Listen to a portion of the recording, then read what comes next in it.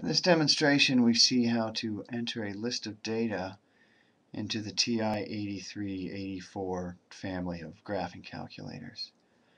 For demonstration purposes, I'll use the 5 numbers from the Chapter 2 summary worksheet. Those 5 right there.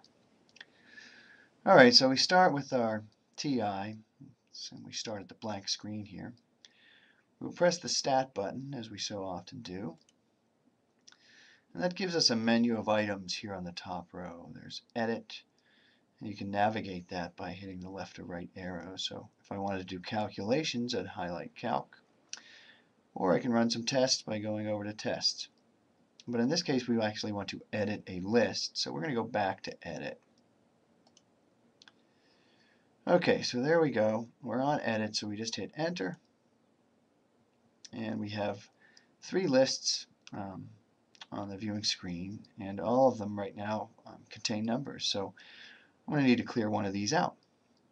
So to clear out, say, list 1, I go up and highlight L1. Right? And now I hit the clear button, and I have to remember to hit Enter. And that clears the list entirely, and it's ready for some new numbers. So I will enter these here one at a time.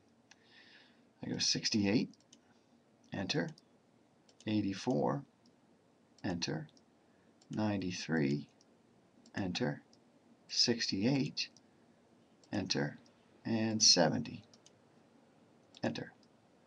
Now suppose I accidentally enter the number 3, right?